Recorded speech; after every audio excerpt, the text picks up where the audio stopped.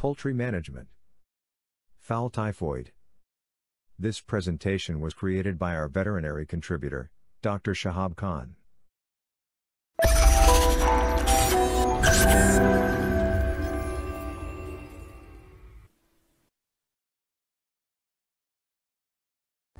Welcome to the veterinary channel. This video is about the fowl typhoid, is an important septicemic disease in grower and adult birds.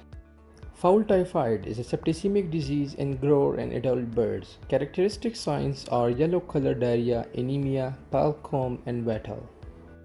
Etiology. Fowl typhoid is caused by Salmonella, gallinarum, gram-negative, non-motile, and non-spore forming bacteria. Epidemiology.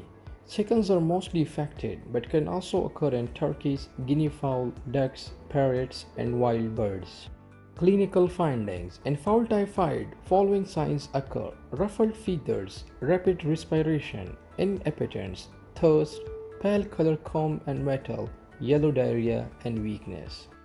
Postmortem examination of fowl typhoid: bronze color in large liver, swollen spleen, enlarged kidneys, nodular masses in myocardium, inflamed ovarian follicle.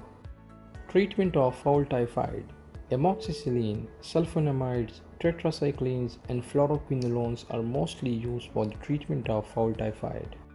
Preventive measures for fowl typhoid: strict biosecurity, culling of infected birds, proper sanitation, control of wild organisms.